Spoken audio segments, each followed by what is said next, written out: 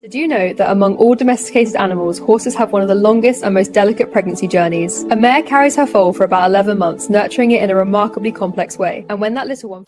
System. The mare's reproductive system includes the ovaries, fallopian tubes, uterus, and cervix, much like humans, but uniquely adapted for high-speed athletes. Each part works in... Pregnancy begins when an egg is fertilized in the oviduct. After a few days, it travels into the uterus, where it attaches and begins developing.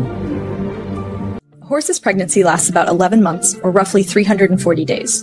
During this time, the foal grows from a tiny cluster of cells into a fully formed baby horse. Month by month, nature builds a new... By 45 days, the heartbeat can be detected.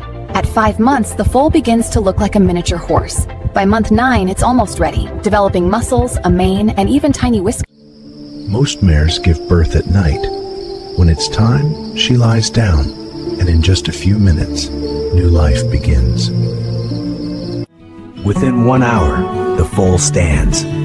Within 2, it walks. And within a day, it's already running beside its mom. One-horse pregnancy is a remarkable journey of strength, growth, and nature's perfect design.